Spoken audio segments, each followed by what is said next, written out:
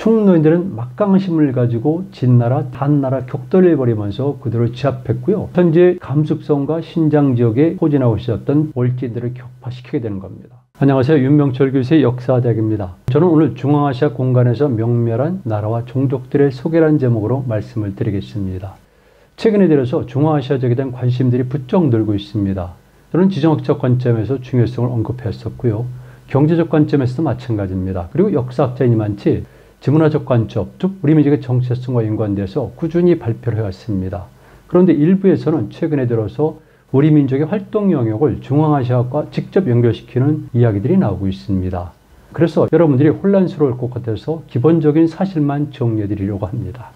이것이 중앙아시아 지역인데요. 유라시아 대륙 중에서도 한가운데 센트럴이죠. 센트럴아시아. 현재로서는 옛날 구소비에트 체제에서 독립했던 5개의 나라들을 중앙아시아로 보고 있는데요. 꼭 그렇지는 않습니다. 남쪽에 아프가니스탄, 동남쪽에 파키스탄도 들어가고요. 그리고 카프카스 산맥, 즉 카스피해를 사이에 두고 건너편에 있죠. 이 카프카스 주변 지역도 역시 중앙아시아로 보면 되겠습니다. 그리고 중앙아시아 역사와 직접 관련을 맺은 것은 바로 오늘날의 이란에 해당하는 서아시아 지역이죠. 그러니까 서아시아 지역과 중앙아시아 지역은 정말 깊은 연관이 있었고요. 다시 중앙아시아 지역과 흔히 말하는 넓은 의미의 동아시아 지역도 관계를 맺었다는 겁니다. 그러나 초기에는 역시 서아시아 지역이 더 가깝고요.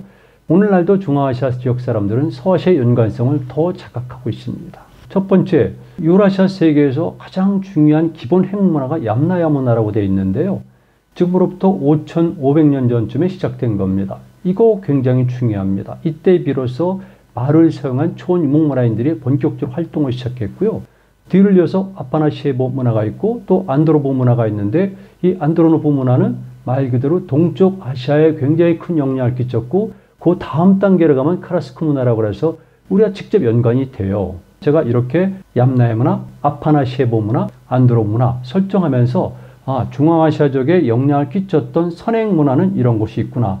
이거를 반드시 이해하셔야 됩니다. 그리고 이제 그 다음부터 등장하기 시작하는데요. 그 이전까지는 선사시대이니까 국가라든가 종족명칭을 뭐라고 설정할 수는 없습니다. 그래서 일단 이 중앙아시아 지역에서 마사케타이를 먼저 제가 설정했습니다. 마사케타이는 유명하죠. 당시 페르시아 제국을 강력하게 만들었던 키루스 2세가 이 지역을 공격하다가 이 지역에 있었던 토착민인 마사케타이와 싸워서 지게 됩니다. 그리고 그는 잡혀서 죽는데요. 그때 등장한 인물이 토미라스라는 여왕입니다. 여기는 유명한 여자 전사가 있었던 것이죠. 그리고 더불어 말씀드리면 우리가 알고 있는 아마조네스, 이것은 스키타이인의 활동을 기록한 헤로도투스에 나온 이야기인데요. 그 외에도 끊임없이 많은 서양 사람들에서 아마조네스, 즉 여자 전사들에 관한 이야기가 나오는데 이게 연관이 다 되는 겁니다. 그리고 뒤를 이어서 마사케타이의 공격을 받고 서쪽으로 가서 현재 우크라이나 남부적 흑해 북부 해안 지역에 정착한 스키타이가 있는 것이죠. 그런데 이 스키타이는 서쪽부터 동쪽까지 종횡무진하면서 활동한 종족 그리고 더 넘어가서 문화에 해당하기 때문에 여기는 여러 가지 글자로 쓰여집니다. 스키타이, 그 밖에도 유럽 쪽에서 부르는 여러 가지 스콜로스 등등 이름이 있고요. 그 다음에 동아시아 지역에 오게 되면은 샤카, 새죠. 그러나 글자는 색으로 씁니다.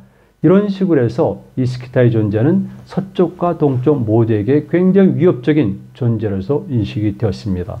그리고 드디어 페르시아 제국이 특히 다리우스 1세 때 오면은 동쪽으로 본격적인 진군을 해서 현재 중앙아시아 지역을 일시적으로 점령하게 되고 이때부터 흔히 말하는 페르시아 제국과 연관된 사람들이 중앙아시아에 더 넓게 퍼지고 그리고 그 이전부터이겠지만 특히 이후에는 동쪽으로 현재 신장 위구르 자치지역에 정착하고 다시 동쪽으로 가면서 그들의 동쪽 끝이 어딘지는 불확실합니다. 그런데 일부 학설에 따르면 현재 중국의 가장 핵심부까지 도달했을 가능성이 있다는 설들이 나오는 겁니다. 그리고 뒤를 이어서 이 중앙아시아 지역에 들어와서 정착했고 여기에 헬레니즘 문화를 전파시킨 사람은 알렉산더가 거느린 범그리스 군대이죠. 마케도니아는 원래 그리스라기보다는 변방이죠. 그런데 어쨌든 알렉산더는 그리스 전체를 통일했고 그 밖에 많은 종족들과 연합군을 편성해서 페르시아 대결을 했고 여기 중앙아시아까지 오게 된 겁니다. 그 다음 단계는 페르시아 사람들에 의해서 세워졌던 파르티아, 그리고 현재 아프가니스탄, 그리고 우즈베키스탄 남부 지역을 포함하는 박트리아가 있었습니다. 그리고 그 다음에는 사르마티아라고 굉장히 독특하고 유명한 그런 집단이죠. 이 집단이 우크라이나 남부적 이런 지역에 포진했었던 이 모든 세계를 공포에 떨게 했던 스키타이인들을 결국은 격파시키는 세력이 되는 겁니다. 사르마티아. 그리고 조금 전에 말씀드렸지만 다시 또 스키타이가 등장하면서 그는 여러 가지 이름을 통해서 현재 중앙아시아 여러 지역들, 심지어는 밑으로 내려서 파미르라든가 키르기스탄 일부적 텐산 지역까지도 스키타이인들이 힘을 확장하기 시작합니다. 그리고 다음 단계로 등장한 것이 바로 역사에서 흉노입니다. 중국설의 흉노로 기록된, 그러나 이미 그 이전부터 이들의 존재는 다른 이름으로 기록이 됐었죠. 흉노인들의 역사에 본격적으로 BC 3세기 초반에 등장하는 겁니다. 흉노인들은 막강한 힘을 가지고 진나라, 뒤를 한나라 격돌을 벌이면서 그들을 제압했고요. 그리고 현재 감숙성과 신장 지역에 포진하고 있었던 페르시아 계통의 아리안 계통의 월진들을 격파시키게 되는 겁니다. 그러면서 당연히 실크로드의 모든 교통로를 장악하고 현재 중앙아시아 지역에 막강한 힘을 구사하기 시작하죠. 그리고 이런 과정 속에서 신장 지역에 있었던 월진들은 그대로 서쪽으로 도망을 가면서 연쇄의 파동이 일어나는 겁니다. 그래서 신장 지역에 있었던 우선이라고 그러죠. 그들이 서쪽으로 가고 이 우선은 다시 그 서쪽에 있었던 스키타인들을 치게 되고 스키타인들을 그 압박에 못 이겨서 남쪽으로 내려오게 되는 겁니다. 이때 남쪽이라는 것은 결국 현재 천산 기슭 일대, 현재 키르기스탄 지역 그리고 파미르 지역으로 보면 됩니다. 정말 어마어마한 일들이 벌어지게 되는 거죠. 그래서 우리는 정착성 문화이고 그 다음에 한반도 만주 일대에 정착되어 있기 때문에 이런 대규모 이동을 연상하기 힘듭니다. 그런데 중앙아시아 쪽으로 가면은요, 우리가 상상할 수 있는 만큼 거대한 이동들, 역사의 엄청난 파도가 일어나는 겁니다. 이게 그 지역의 역사고요. 그 모든 파도가 모여들고 다시 흩어지는 것이 중앙아시아 지역입니다. 그러니까 여기가 얼마나 복잡하겠습니까? 유라시아 세계는 모든 종족들이 사실은 이 지역에 왔었습니다. 예외가 있죠. 우리입니다. 우리만 오지 못했습니다. 당연히 일본도 오지 못했지만 그러나 여러분들이 알고 있는 거란족, 선비족, 몽골 그리고 돌골족 그 시절에 있었던 흉노 전부 다 이 지역이었습니다. 복잡한 거죠. 다시 정리해드리면요. 동쪽에서 온 세력들 보면 범흉노 또는 훈이라고 불려지는데요. 동아시아 역사에서는 흉노라고 기록이 되어 있고 한편 서양에서는 훈이라고 기록되어 있습니다. 한때는 이 훈과 흉노가 동일한 존재인가 여기에 대한 갑론을박이 있었지만 기본적으로 흉노와 훈은 같다고 봅니다. 왜 그러냐면 혈연적으로도 그렇지만 특히 문화적으로 이들은 너무나 연결되어 있거든요. 그리고 또 한번 말씀드리겠지만 유라시아 세계 알타이 또는 중앙아시아 지역을 가운데 두고 동쪽과 서쪽 간에는 여러분들의 생각을 훨씬 뛰어넘는 활발한 교류가 있었다는 겁니다. 그래서 예를 들면 극동에 있는 몽골족 일부 세력이 서쪽 끝까지 가기도 하고요. 실질적으로 아바르 한국의 후예들은 오늘날 이베리아 반도까지 갔다는 설들이 있거든요. 반대로 중앙아시아 또는 서아시아 지역에 있던 세력들이 중앙아시아를 거쳐가지고 동쪽 아니면 동쪽 끝까지 가는 가능성도 있다는 겁니다. 그래서 이런 것들을 꼭 염두에 두셔야 됩니다. 그렇다면 동아시아사에서는 흉노라는 아주 불쾌한 한자 그리고 서양사에서는 훈으로 기록된 이 두 존재는 깊은 연관성을 가지고 있다라고 생각하시면 됩니다. 서양 역사에서 훈의 존재가 등장한 것은 4세기 무렵인데요. 실질적으로 훈에서 가장 최고의 때는 아틸라가 등장했을 때 이때는 바로 고구려의 장수의 활동하던 시기입니다. 그러니까 특히 이 무렵에 5세기 초 무렵에 이 훈 세력은 서양 세력을 완전히 공포의 도가니로 몰아넣고요.